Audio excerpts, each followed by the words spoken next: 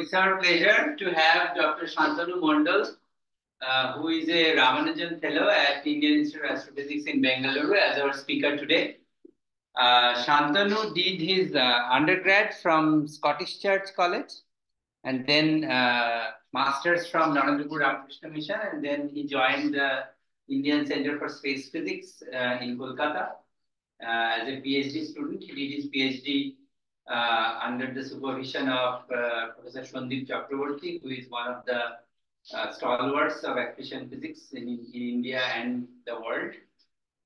So after his finishing his PhD in 2015, Shantanu did one postdoc in Chile, and he worked with Patricia Arevalo, whom, well, if Arijit is not here, but Arijit is actually, that's right. So Arijit is actually, one of his work is based on Arevalo and Utley model.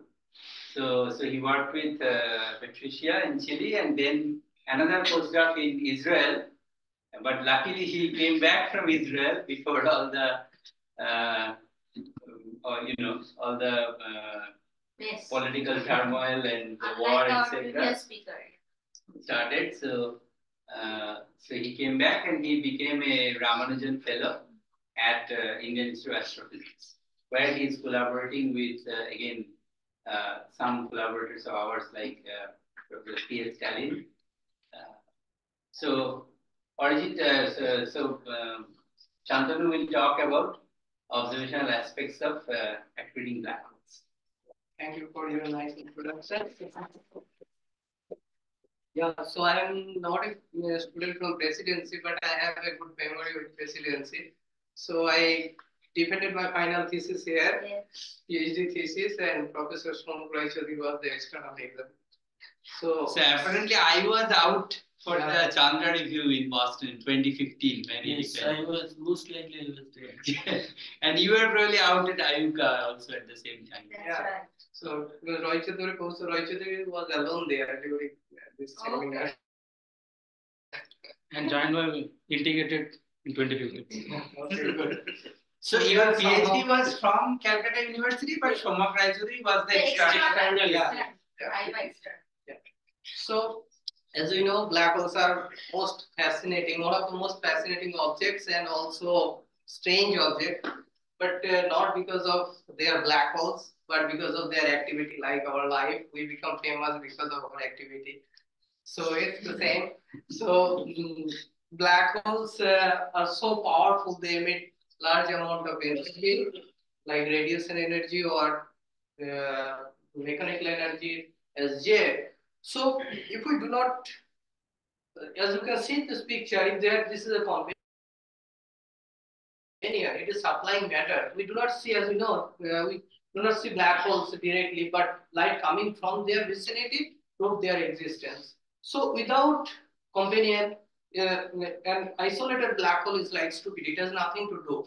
We can't even detect if we did not have a gravitational wave. So companion is equally important, right? So I'll come to that. If we combine, if we consider both system, we can actually calculate companion properties like binary properties, and that is very important. So in this talk, I will mostly talk about observational things that motivates theorists. Okay, so let's start with some. Here is the brief outline of my research. So I am showing this in my first slide so that I can continue my talk with some specific topics. So this is mass transfer and accretion days from low mass black hole binaries, where I model accretion and ejection. Ejection means this jet or outflows which are coming out. That is unbound process, and accretion is basically bound process. And interpreting X-ray observation using what I model theoretically. And next one is intermediate mass black holes, because we know these supermassive black holes more or less confirmed. Most of the galaxies harbor supermassive black holes at their heart. So we don't have any question about this thing and this thing. But there is a large question about this one, like long-standing question that ultraluminous X-ray sources are powered by super accretion or due to intermediate mass black holes. So I just started working in this topic recently when I joined IIA. And the third one is basically, you know that aliens can be classified into different categories like blazars, Sifat 1, 2, jetted, non-jetted, radio, loud, quiet, etc. And one of them is changing look Asian.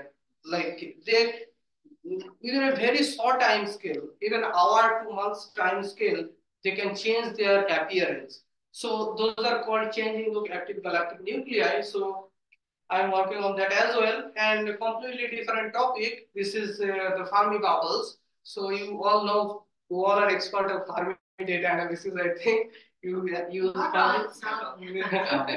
yeah. So Fermi observed this giant, this red dumbbell-shaped bubbles in our Milky Way galaxy late in 2010. So it's a very infant topic and in the infant stage. And this the second two large bubbles you can see recently observed by Hirosita in 2020. These are called Hirosita bubbles. So what can be the dynamical origin of these bubbles?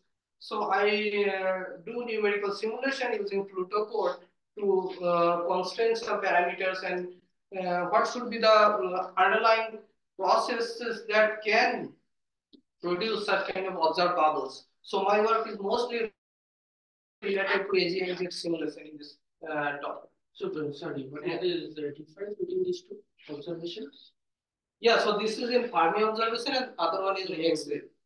Yeah, and the Fermi is also in X-ray. no, Fermi is in gamma. gamma. GV and GV and K. Yeah, two bubbles. Fermi also observed that No, I know that. but that was not pretty clear what we can see in X-ray. So it's a pretty clear detection. Yeah. So here is the outline of my today's talk. So I'll mostly focus on X-ray binaries, and if time permits, I'll talk about changing in KGM. So I'll briefly talk about astrophysical black holes and how mass transfer occurs in case of binary black holes, especially low mass black hole binaries, and what do we see in observation from spectral and timing domains, and few fundamental questions those are yet to be answered, and my modeling, estimating spin and mass parameters of black holes, and set changing look Asia. So understanding black hole before Einstein, it was like Newtonian approach was there, Newtonian idea. So here you can see that this Mitchell and Laplace, they were not a professional astronomer, but they were amateur astronomer, and they like to do calculations. So what they did, when Newtonian mechanics came, the force due to gravity, as we know, if we throw a ball, it will fall back after some time. If we throw it up even at a higher velocity, it will still come back. But if we throw the ball with velocity 11 km per second, it will not come back. So we know that is the escape velocity. Now they squeeze the Earth with radius 65 kilometer, from 6500 kilometer to 65 kilometer, and when they calculated the escape velocity, it is 110 kilometer. Now they squeeze even further to the whole Earth 2.8 centimeter. Okay, and they found that you need to throw a ball with a velocity which is equivalent to the speed of light, 300,000 kilometer. So if light cannot come, if you need to throw something or with a higher velocity than light, or the other way around, if light cannot come out from such a dense, because you are squeezing Earth 0.8 centimeter radius volume. Okay, so that means the density is infinite almost. So with that, sorry. So velocity of light was measured in that experiment.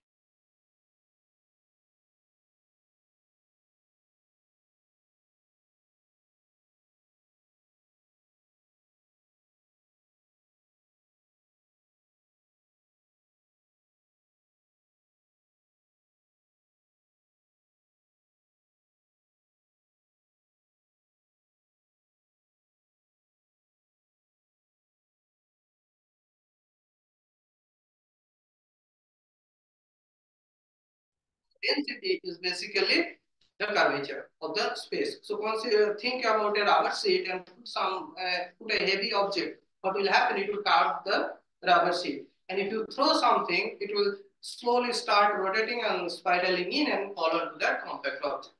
So that's what John Wheeler said, that matter tells space how to carve and space tells matter how to move. So that's exactly the same thing. Now, if we move to replace Earth by Sun, we can see that the whole mass is concentrated here, this black point, which is called the singularity, where general theory of relativity and quantum mechanics, both uh, so far what we have cannot be applied. So we need something more. Probably people call it grand unified theory. And this is the event horizon radius where below which, within which light cannot or whatever fall onto within that radius will not cannot go out. So that is called the event horizon or no return point. Like if you once you fall onto within that radius, you cannot come out. So that is called the Schwarzschild radius. But interestingly, for Newtonian approach was there. Using that, you can calculate the Schwarzschild radius. Though Schwarzschild just after 1915, Einstein's theory was proposed in 1916. Schwarzschild calculated this radius, but the black hole he considered was non-rotating. It was just spin of the black hole was zero. Anyway, so if you use the mass of the sun here, this is gravitational constant, universal gravitational constant, speed of light, you can see that the Schwarzschild radius for one solar mass black hole is around 3 kilometers. Like the huge thing is compressed by such a small radius. So astrophysical black holes can be classified into three types. Video is not working. So this is a PDF. Still, it was working in my laptop. So oh, then you have to have some video there. That copy video was not copied. So. Okay, that folder. Anyway, sorry. So this is stellar mass black holes. Their mass range is more or less 3 to 20. So far we observed, but people claim that it can be up to 100 solar mass, and they are basically a result of death of massive star. As you can see, when we know that at the interior of star there is nuclear fusion reaction is going on. So hydrogen plus hydrogen to helium, helium to even higher atomic mass elements forms, and at some point when the nuclear fusion is going on, it radiates huge amount of energy, and that radiation pressure, if it can balance the gravitational pull, then we can see normal star. But at some point, most of the massive stars, they run out of nuclear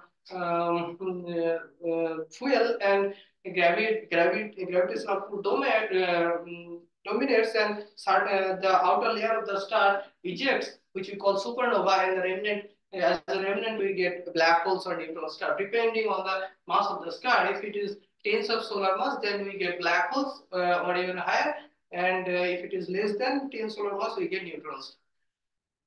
For supermassive black holes, we don't know its formation, but in most of the galaxies center, we see them like as a quasar or active galactic nuclei. Their mass ranges from 10⁻⁶ to 10⁻⁹ solar mass. It is believed that probably collapse of large gas cloud forms supermassive black holes, or it can be due to during the merging event of galaxies, such kind of supermassive black holes form. And this intermediate mass black holes will fall in the range 100 to 10 to 5 solar mass. Earlier, people used to put 20 or 30 solar mass, but gravitational wave detected mostly in this range, like around 100 or 80, 60 solar mass. So still, this topic is debated, and here you can see the live video of two merging black holes. They will merge at some point and form an intermediate mass black. So, do they all have the same food habit? The question is like, as we know that black hole accretes matter from its surrounding. Not necessarily it has to be the companion. Even in host galaxy, whatever dust, grain, even radiation, it can like it's a messy eater. So different system accrete in a different way. For example, in case of low mass black hole binaries where companion mass is less than 1 solar mass, they accrete through loss slope overflow. So its companion star, it initially black hole tidally deform the companion star, and after some time the companion star supply matter through the loss slope point. And this as we know, the angular momentum is conserved, so this star is rotating, black hole is rotating, so the matter which is coming from the companion, when it falls onto the black hole, it keeps angular momentum conserved, so the matter starts rotating around the black hole. So this is one thing. And the second, in case of high mass X-ray binary, the companion mass is higher than the black hole mass. It's more than 10 solar mass. We know the Cygnus X1 first black hole which was detected is a high mass X-ray binary. Its companion is around 40 solar mass. So in this case, this star's wind, stellar wind, can be accreted by the central black hole. And the third one is the active galactic nuclei. The supermassive black hole is sitting here. It can, as I said, it can accrete gas from the host galaxy. Also, it can due to tidal disruption effect, it can also accrete mass from the star. So, Shantanu, did you say which one was 40 solar mass? For Cygnus X1. The companion star was 40 solar mass? Yeah. Oh. And the mass of the black hole is around 20, and companion is around 40. So it's yeah. So so far this is the most efficient way of conversion of mass to energy. And now we can calculate like how much power it generates like during this accretion process. How can we do that? So these are basically solutions from like pure mathematical point of view, that when the matter is falling onto a black hole, it releases significant amount of energy. Like if you put some mass and if you rotate it in a Keplerian orbit, we know that the potential energy will be converted. How much amount of potential energy will be converted to the heat energy. So this is the 6% of the rest mass energy. In case of Schwarzschild black hole, we can convert from rest mass to accretion. Due to accretion, and this 40% is for highly spinning black hole. So that is like speed. So for this maximum rotating black hole, so which is higher, m dot is higher or eta is higher? No, eta is higher. So this eta is actually 0.4. For non-spinning black hole, it is around 0.1, like it can go closer to the black hole. Yeah. Yes. Because the innermost stable circular orbit is smaller. Yeah, so this is almost a half. Basically. So this is innermost stable circular orbit is like the last orbit where consider a test particle is rotating around a black hole. So there is the last circular orbit where the particle can rotate in a circular orbit, and just beyond that it will fall onto the black hole. So, but within that black hole, as I said, from that radius, no radiation can come out. So now this efficient, this picture clearly shows that something is coming out as well, some radiation. That means you are generating some heat, and also the heat is radiating out. So if the heating, that means cooling. So if the heating and cooling, they balance each other, we can get, we call it radiatively efficient disk. That kind of disk is known as Keplerian kind of a standard disk. But in case of black hole, when we see observation, we see that only Keplerian disk is not enough. So something is happening there, and that is basically called the radiatively inefficient flow. That can describe many observations. So just here, so m dot is the mass accretion rate, and Gm by R is basically the potential energy, and eta m dot c square, eta is the efficiency factor. So eta m dot c square, you can also calculate accretion luminosity. Now, so that luminosity can be expressed in terms of, like, we need some unit that we know that that is arc per second luminosity. but we can also calculate them, like express them in terms of some reference luminosity, which is called the Eddington luminosity. Suppose here you have a star, it is radiating isotropically, and one test particle is here.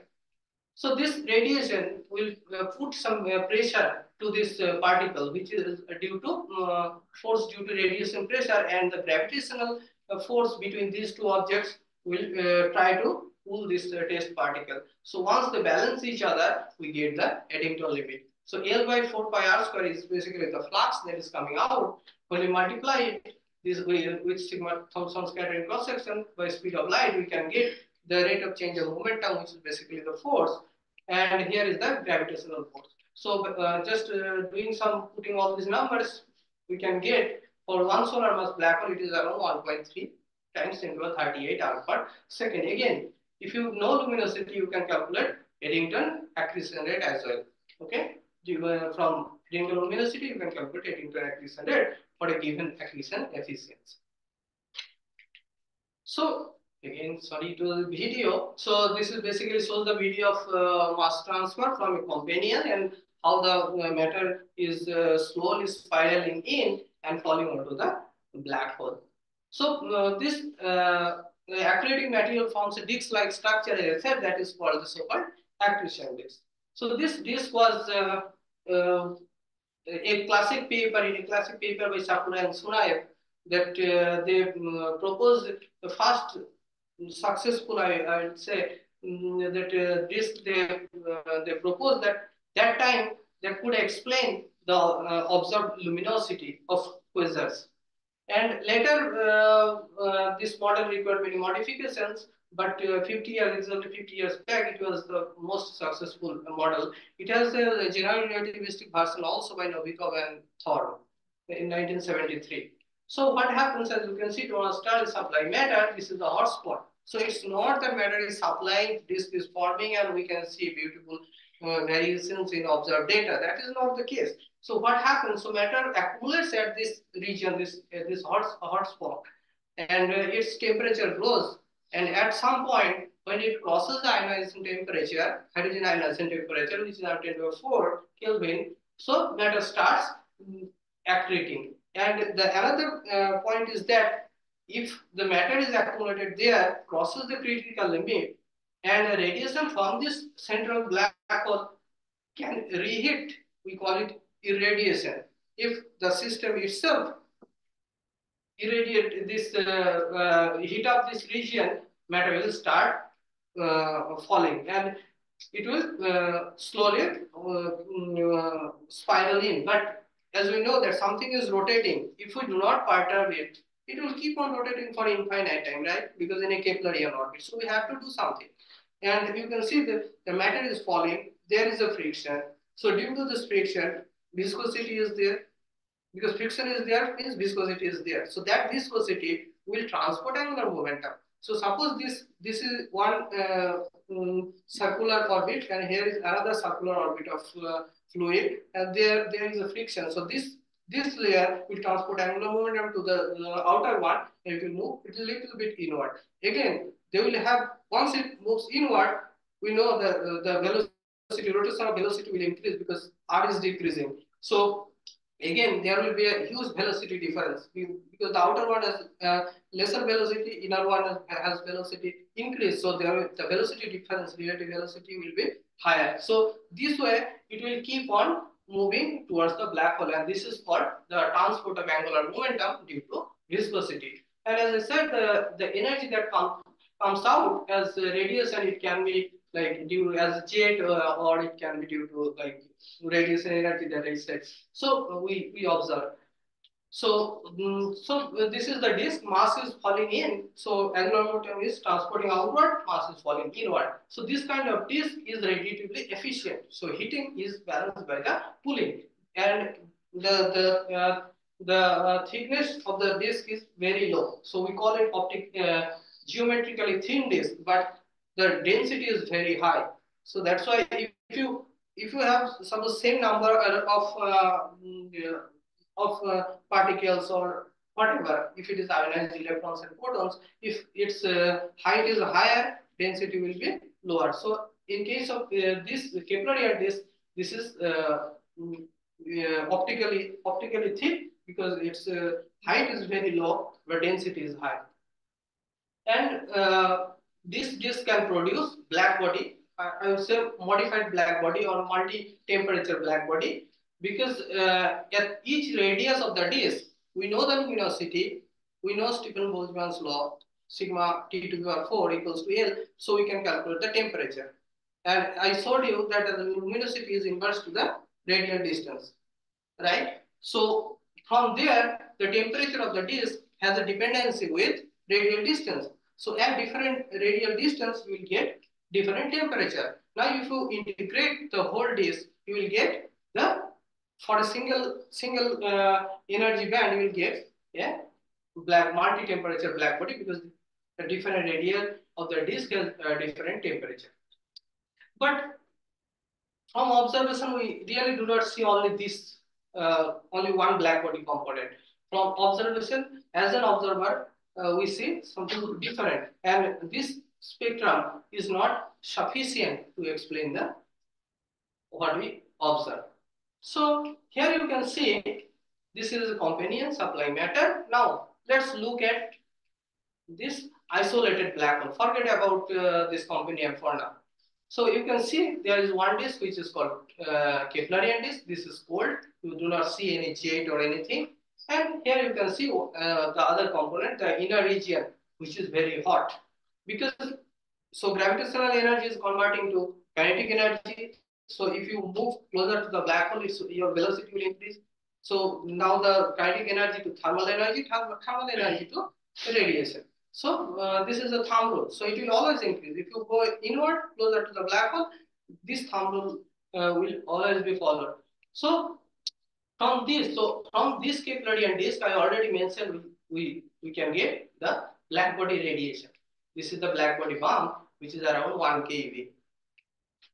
From the inner region, we see the hard, because electrons at this region, the temperature is very high. So let me give some numbers. So this disk has maximum temperature less than 1 keV. Okay, 1 keV means 10 to the 7 Kelvin. And this inner region has temperature. It can be 100 to few hundred keV. That means 10 to the 9 degree Kelvin. So at this temperature, electrons and photons, they are thermally decoupled because their mass is different. So their heating and cooling rates are also different, right? The interaction. So at this region, both electrons and photons, they follow different temperature profile. So and this disk, Keplerian disk, produces, because this disk is cold, so it will produce cold photons, like soft photons. And those photons, when they will pass through this hot region, they will extract energy due to inverse Compton effect. We know it's Compton is like photon is giving energy to the electron, but inverse Compton is just opposite. Photon is gaining energy from the electron. But in between these two, soft and hard, you can see there is another state which is called the intermediate state. So here is, this is the spectral slope. Here you know the slope, but here the slope is little bit different. So this is we generally, if we have long exposure observation or some telescope observe a black hole for months, like what RXT did, so we can clearly see these spectral shapes, that the spectral slope or shape is changing when it is moving from hard to soft state or vice versa. Now, if you calculate the count rate, say for the whole energy band, say 4 to 10 keV, and if in the x-axis, if you divide like 2 to 4, they're low energy photons, divided by 6 to 4, they are those are high energy photons, right? So when I am saying hard state, that means high energy photon is more compared to the low energy or soft energy photons. So this is the ratio. This is called the hardness ratio. Now, if you plot the total count rate with the hardness ratio, you can see beautiful Q-shaped diagram. This is called the hardness intensity diagram. This is hardness and this is count rate, basically intensity. So hardness intensity diagram. But this is the beauty of RXT satellite. Like it observed more than months. That's why we could make such kind of plots, like it moving from a hard state and then moving to intermediate state and then high soft, which is basically the soft state. High soft means there is a high bump and it's the soft state. And low hard means this this is like the tail is much lower compared to this bump. So that's why called low hard, soft high or high soft. And then again comes back to hard state. So this Q diagram. But now the question, yeah. So you said yeah. No. So you said the protons are going from soft to hard state or hard to soft state because the protons are gaining energy. Right? Yeah, photons are getting energy. Photons. Not protons. Photons, yeah. So Light. It is. yeah, so it's gaining energy. That means it is moving from hard to soft state. Say it has less energy. Okay, that means soft state. The luminosity is different. Photons energy is different, right?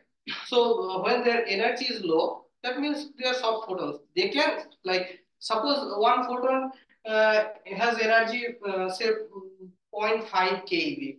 Okay, it may get scattered by the electron cloud, hot electron cloud, or it can become like its intensity can increase. At the same time, photons with energy say 10 keV, they also can, but that depends on the temperature of the electron. Like if your photon's temperature is 10 keV, photon's energy is 10 keV, and electrons cloud has temperature less than 10 keV, it will not upscatter. The other thing will happen. Like we call them downscattering. So in that case, photon may lose energy, and so both can happen. But generally, we see upscattering. Like electrons are very hot. Yeah, your question. Sorry, I might have missed it. This is the trajectory of a what? Is the each point represent what? It point represents each observation. Each observation of the same object. Same object. So mostly RXT observed every day. So today you have some information. Every day for few months. Yeah. And each time you are measuring intensity and heart. And this is one cycle takes around Few months. Yeah, few months. Yeah. one cycle takes around few. Yeah. Well, generally within 2 months you can, if you have 2 months observation. Depends on the object. Object, Okay, yeah. yes, okay. And also like when you are observing, if you start observing the source here, then you will not get the whole picture. Yeah, and this whole picture is more or less equal to the viscous time scale, because everything, the matter which is coming and falling onto the black hole is in viscous time scale. So if your the separation between the two systems, it is higher, time scale will be higher. So that is yeah. Yeah. So this EF is basically D and D, right? Energy times. Yeah, yes, calculate, yeah. Yeah. So this is basically D and D. So when you say soft, that means the slope is Higher, because in case of if you use Planck's law, black body, that expression, if you differentiate that emissivity vector as a function of frequency, you will get the maximum slope. It can be 3. So that is the pure black body. Okay, so yeah, exactly the same thing. Same from black body we are getting this. Okay. So the soft state is a black body, and then intermediate state Is Whole mixed. state Like, is black body. so it's black body plus non-thermal. no, That's right. it's like both kind of mixed photons, like soft photon and hard photon. Okay, black body plus non-thermal, Non-thermal. and then hard is non-thermal. Yeah, So mostly. basically a transition from black body like to non-thermal like feature. Yeah, Power law feature.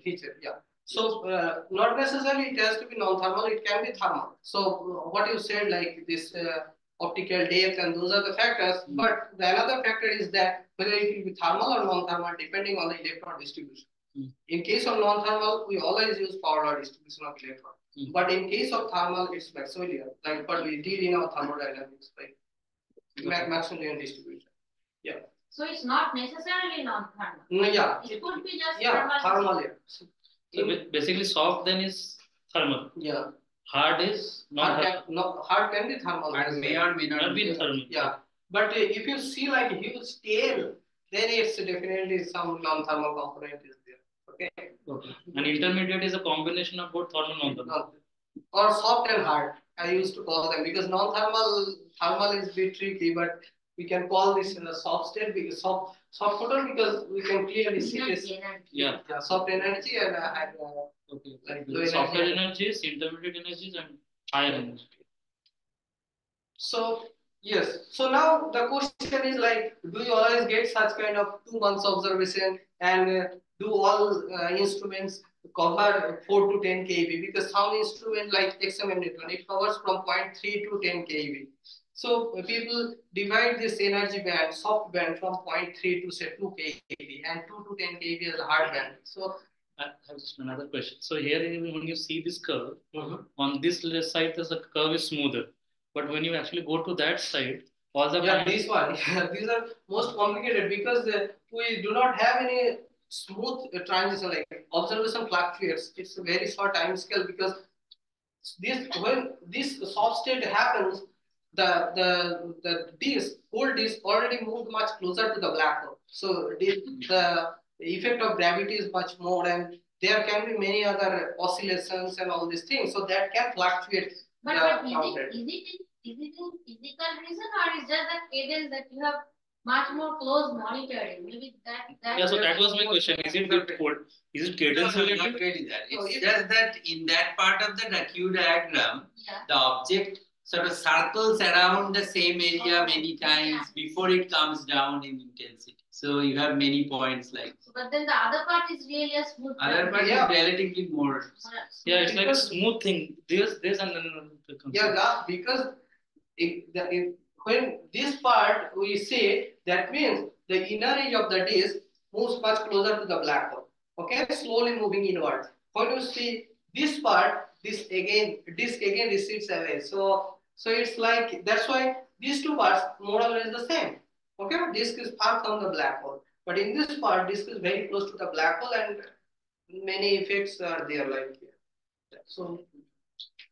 And this is called the Q diagram. So as I said, XMM Newton observes 0.5 to 0.3 to 10 keV, and they define this hardness 0.3 to 2 keV divided by 2 to 10 keV. Now if we move to New Star observation, New Star observes 3 to 79 keV. So people define that 3 to 10 keV is soft and 10 to 79. So there is no standard reference, and also different satellite has different collects this response and also this effective area.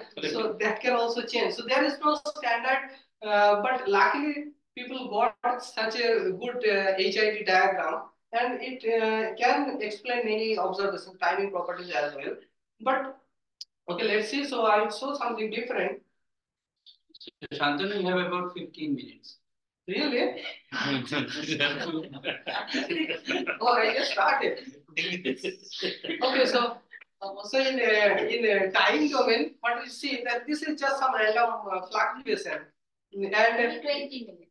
if you just take the Fourier transform, you can see certain spikes here, and you can, if you calculate this feed these spikes, you can get a frequency around 1.174, 2.34, exactly double. So we call it harmonics.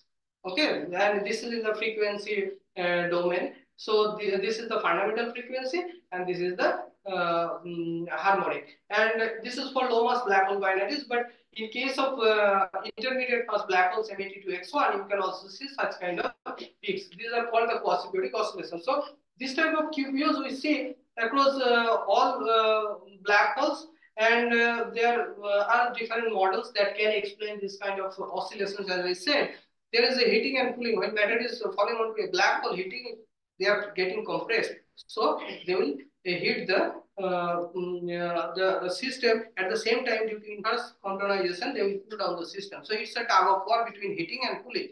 That means the disk may, due to cooling, it move inward, and again due to heating, it may go backward. So due to this oscillation, it can produce such kind of QPOs.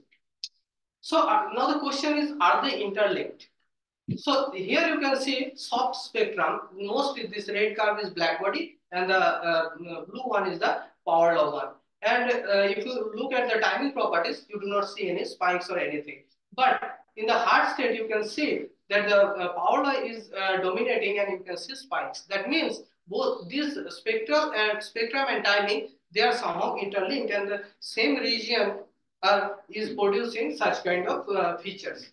So jets are also common, so I am skipping for now. Jets in case of low mass black holes, it is GRS 1915.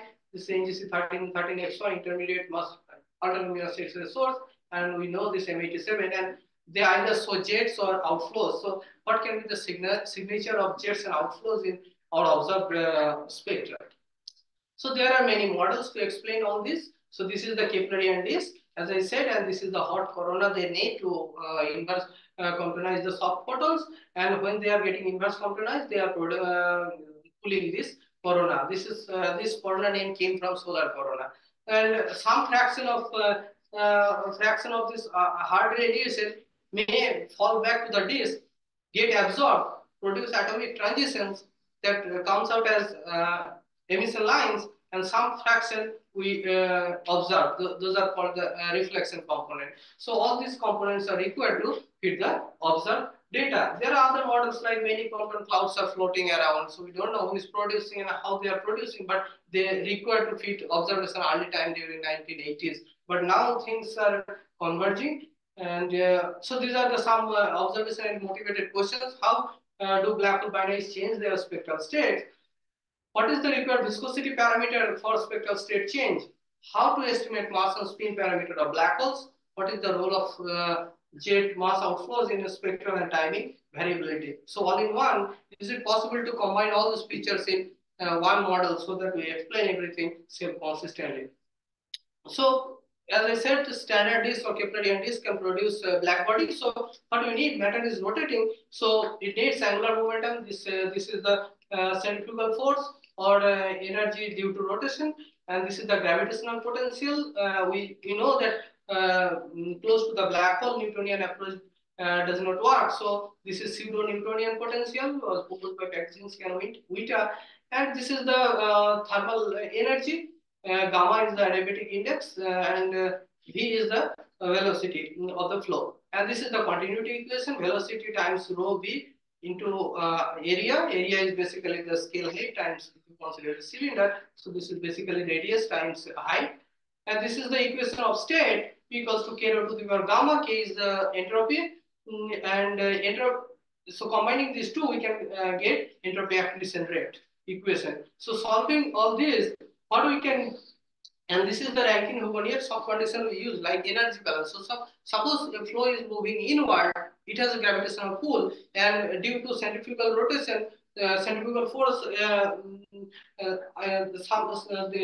will try to resist the incoming flow. So at some point, these two forces will balance each other, and they will form a shock. So here we study Rankine-Hugoniot soft condition, and this pulling is basically the power of pulling that I said due to inverse comptonization effect. So if we solve all these equations combinedly, and we can see that the flow which is coming from outer somewhere from the field, it will pass through the outer sonic point, and the speed of light is the speed of the flow is equal to the local sound speed, and it will become supersonic. And we know supersonic flow can form shock, so it will form a shock. It will become subsonic, but as the gravity is dominating, it will again move inward and pass through the inner sonic point, and finally fall onto the black hole. So this is the whole topology in the Mach number and radial distance plane of the flow. But it is not necessary that shock will fall always, because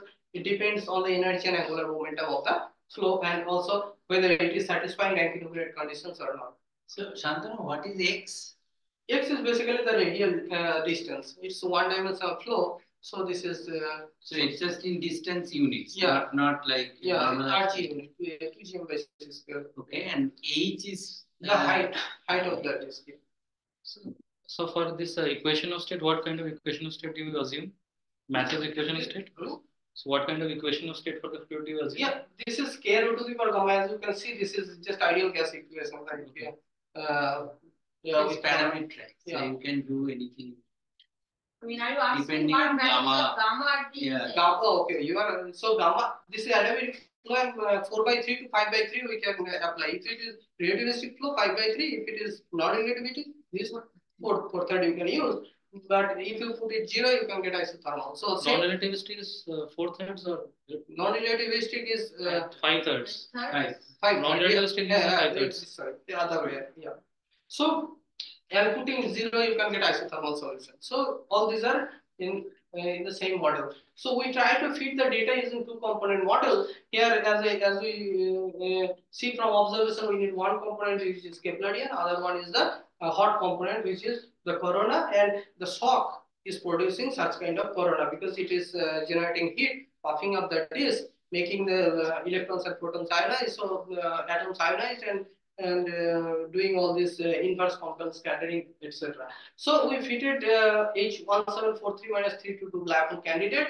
This is the QPO frequency variation, and this is the size of the corona, how the corona is changing during the whole observation period. And we can see initially during the hard state, corona was bigger and slowly moved inward. Corona size become less, and during the soft state, it's more or less as Professor Rituman said, it's the size of the corona is more or less the same throughout the soft state, and again it follows some hysteresis thing. So here, if you plot the same thing that they plotted using hardness, we have the cold flow and hot flow component. That is one flow which is producing soft photons, and the other flow which is producing the hard photons. If we take the ratio, we can get the similar to what they call it the hardness. So we call it accretion rate ratio intensity diagram, and we can see that they are following some hysteresis profile. Interestingly, we see that the QPO, the timing property is that QPO disappears when the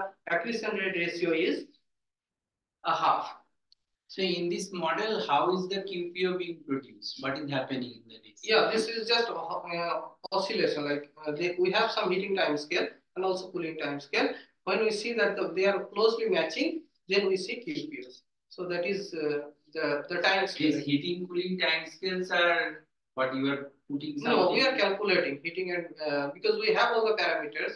Because we know the temperature, we know the radius, so we can calculate the total energy of the corona, and from there we can calculate cooling rate.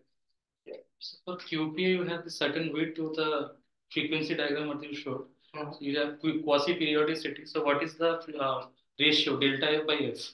That depends. Like we can classify it into low frequency and high frequency. Low frequencies can be classified into A, B, and C. This is another topic of research. So I have all those, but there depends. Like even less than 1 to it can go up to 10.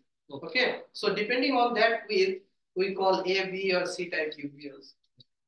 Yeah. So here we calculated the viscosity parameter, and we noticed that the viscosity is increasing with time. And if we use constant viscosity throughout the disk, we cannot produce observed QPO frequencies. So this dash line is from theory, and the dots are basically from observation. So viscosity should change with time to get the evolution of observed QPO frequencies. So we use, as I said, these two layers, and there is a change in angular momentum. This is basically the torque. So from that torque, we can calculate alpha viscosity parameter.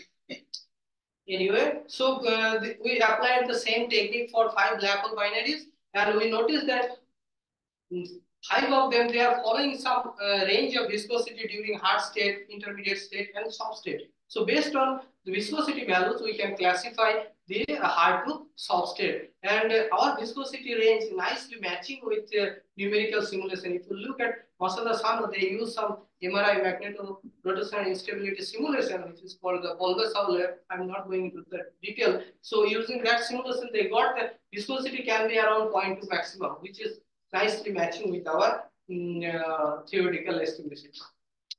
So, so we have this the data for from different satellites, like NewStar is giving very nice high resolution data, and we have fitted the whole spectrum using different models. In some cases, I showed that we see some emission line which is around 6.4 kV Fe iron K alpha line. But that line not necessarily will appear always as a single peak. It can appear as a twin peak. If if there is a highly spinning black hole, it can rotate the matter faster, much faster. So we can get one red shifted, other one is blue shifted lines, and these are basically these two peaks, red shifted and blue shifted. So these are from here we can estimate the spin parameter of the black hole, how fast the black hole is rotating. And for GX339-4, we notice that the spin is around 0.98. And so similarly, by fitting the whole spectra for a month or so, we can calculate the mass of the black hole. So we found that the mass of the black hole for H1743 minus 322 is around 11.2 solar mass. Now, when something is rotating, it can also push the matter. No, the infalling matter which is coming due to rotation, they get pushed. This is called the due to called the turbulence. So due to rotation, when the flow slows down, it will take much longer time because someone is pushing outward. So it will take much longer time to fall into the black hole. If time is much longer, your QPO frequency will be lower because it's inverse to the infer time scale. So in our anchoring at shock condition, we try to check how turbulence can affect the flow. So we modified the pressure balance condition in anchoring at shock condition, introducing a turbulent factor Ft, and we did the whole calculation, estimated the QPO frequency, all possible QPO frequency for all sets of energy and angular momentum. And we noticed that when turbulence is present, you can see this color, but the formation of low frequency QPO is much higher. So why suddenly I did this calculation? So it should have some motivation. So motivation is that GX339-4, it showed very low millihertz QPO frequency. And if the QPO frequency is inverse to the length scale, which is basically the size of the corona, in that case, if your frequency is low, the size of the corona has to be very large. Okay, but when we feed the spectrum, we see that corona is not that large, which is required to explain QPO frequency. So we need some physical process that can solve this issue.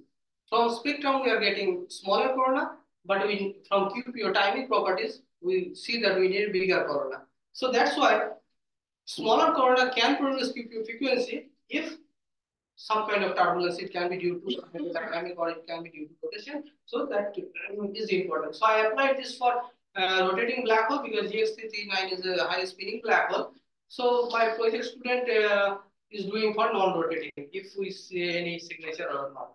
So this basically, as I said, this is the signature of mass outflow. So I already talked about that we need two components. One is the cold disk and the other one is the hot corona. But I showed that most of the black holes or astrophysical black holes, they produce either jets or outflow. So we try to see how jet or outflow can affect the spectrum of black holes. So what can happen? These soft photons, earlier it was getting scattered by the hot corona, but when they are becoming hard, they can pass through the jet, right? And they can again get scattered by the jet medium. Or these photons, soft photons, they may get again half scattered by the jet component, and their signatures we can see here. So this is at the shoulder of black body, you can see some excess radiation, and here also above 10 kV, you can see some bomb-like structure.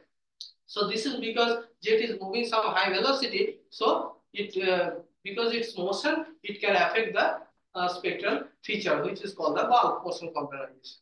So earlier people used to say that this bump may be due to reflection, but we see that this kind of also earlier one group they also showed this.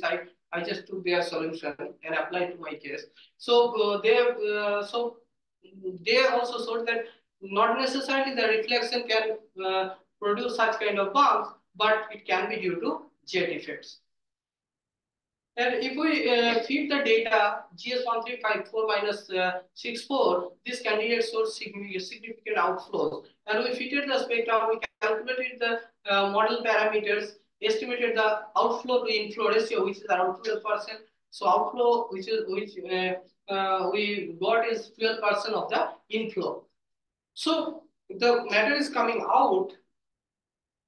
So here you can see this is the thing about this funnel. So matter is coming out as an outflow and filling this small region.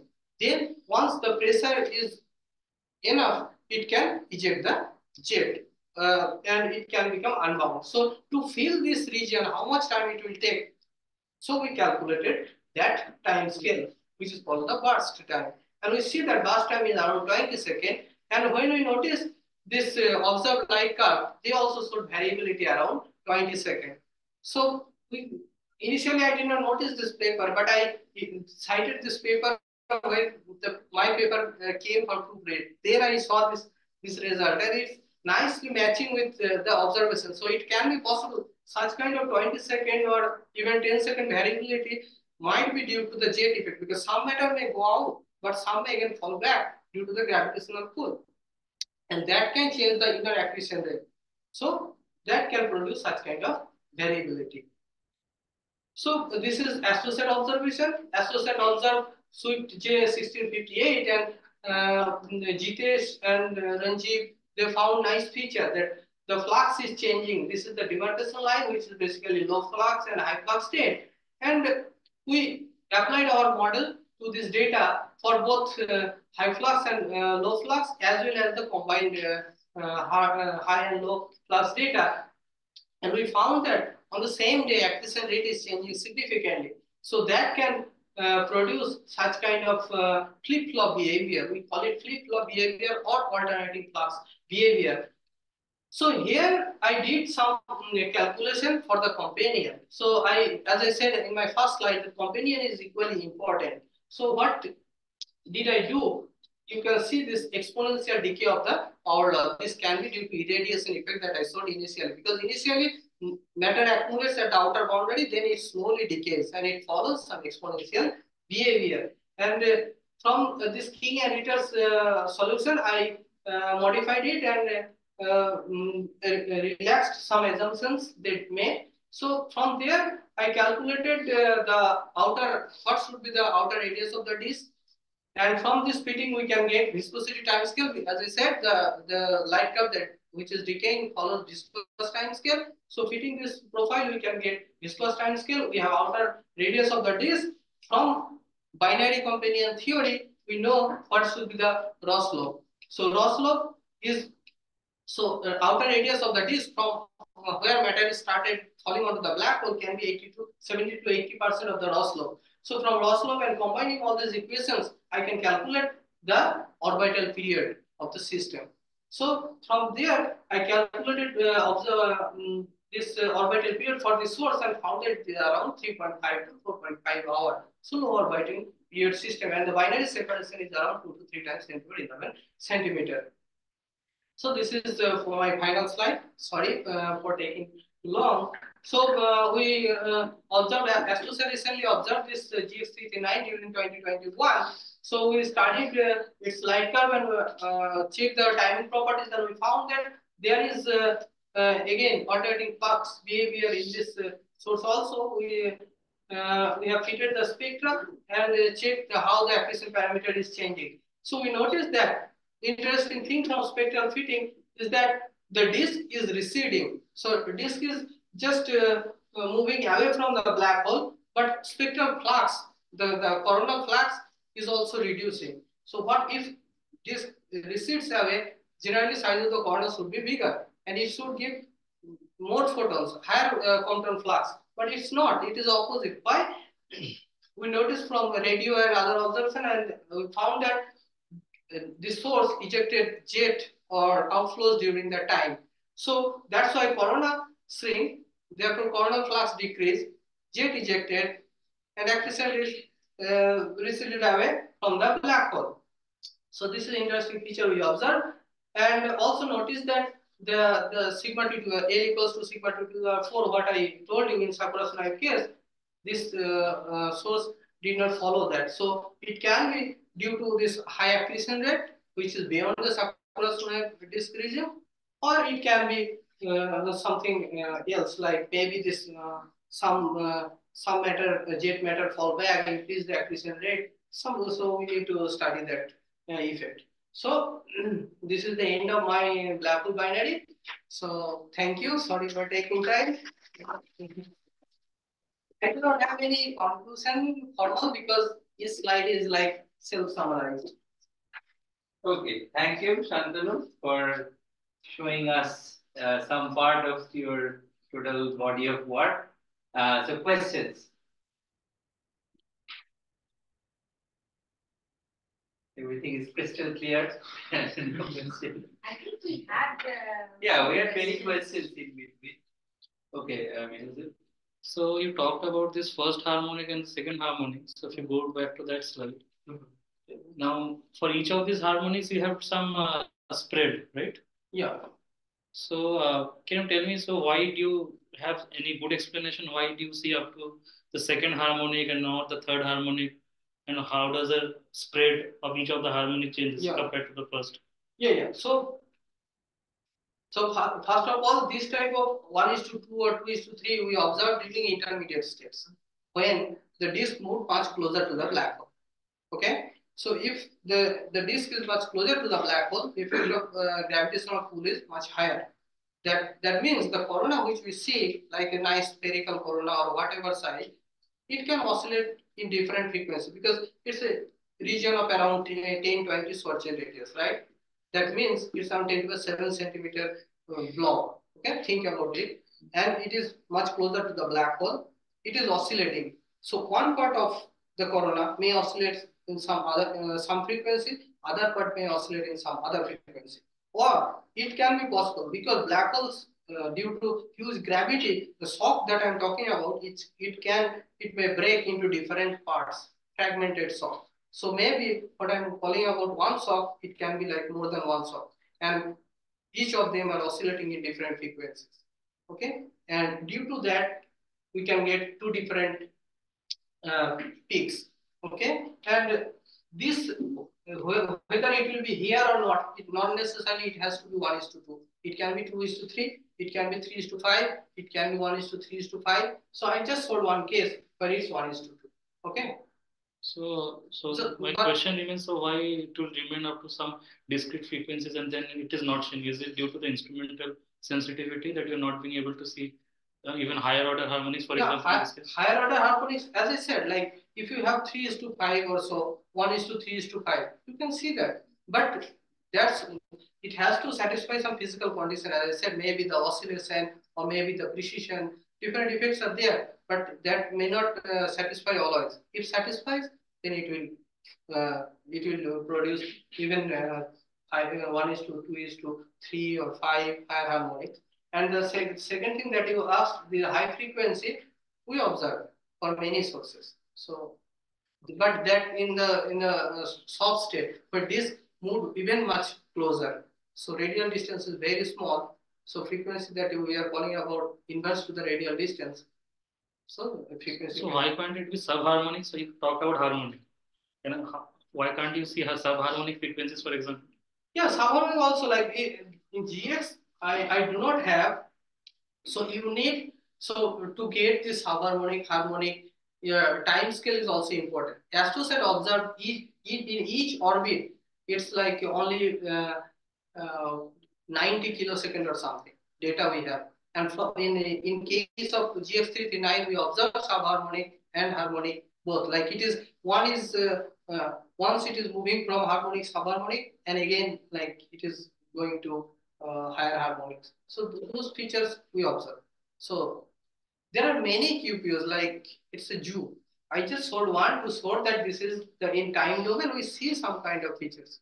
Okay, but yeah, I in this in our recent paper we did orbit wise astrosat analysis here. Yeah, this one. So here this orbit wise, and please observe that. Do you also see some kind of polarization? Polarization. My next, I did not have time, so I wanted to talk about this polarization. Recently, India launched, NASA launched IXP, and yes, we can, because as you can see, this is nice picture, nice study. Recently, they did using polarization, different instrument they use, and you can see low polarization, high polarization. They call this part might be from the corona, and this is another mechanism possibly from jet. So yeah, anything is going on. Other questions? Okay, Sina. So, Shantanu, just curious. So when we see, so you showed the Q diagram, right? And that's this hardness ratio intensity. Yeah. So, but apart from that, I mean, there must be like theoretical models which kind of predict, of course, the Q diagram. It's well understood that why we see such states, or not. Theoretical models they did not do. I know, but I'm asking that why we see such a intensity hardness ratio. This cube shaped diagram. Yes, the states. Let's say hard, soft, or sorry, hard, low, soft, intermediate, high, soft. All these states that you're talking about. So why we see that? As you said, that there are physical reasons for having this kind of signature. That's why we are. What I'm asking is that is this physics completely well understood that why we see such features? Yeah, at least in research, like different group they interpret in a different way. Like so that's why we don't know like who is which one is the correct one. But the physical model that we use can explain that when the cold matter accretion rate is low, but hot matter's rate is high, we are getting the hard state. Okay, because we need a bigger corona, hot corona to produce hard radius. Okay, intermediate when these two accretion rates are more or less equivalent. Like they are comparable. Cold and hot, they are comparable. We get intermediate. When soft state, like your cold matter is dominating, cold accretion rate, we get soft state.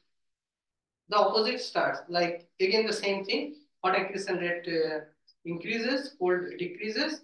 So we get again the declining phase. So this is the rising phase.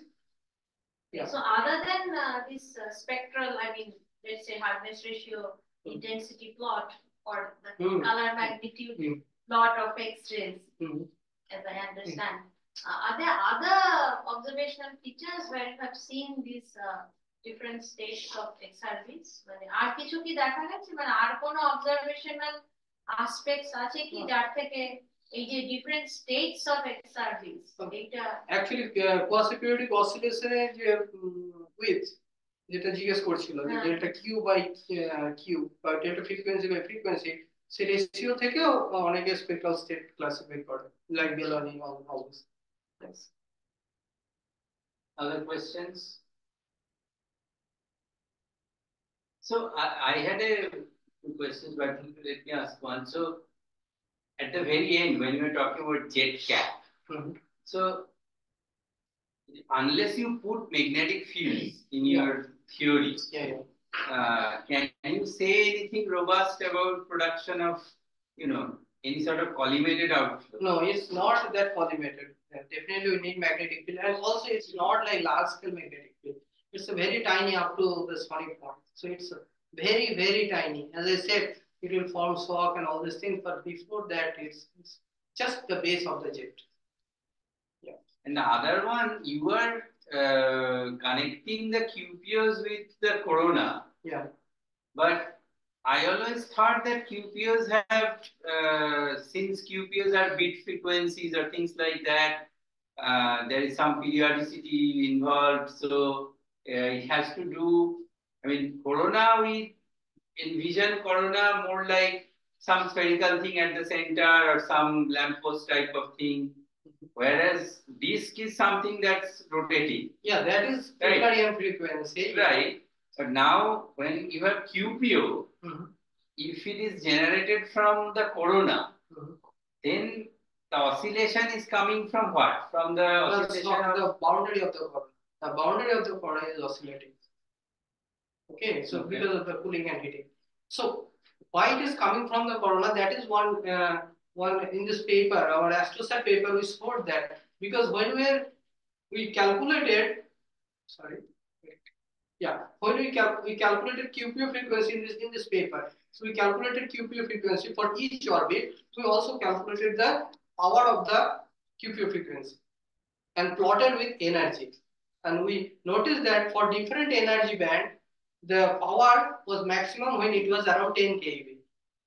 Okay, so that indicates that most of the photons which are participated in QPO frequency are from the corona because their energy is high, like 10 keV.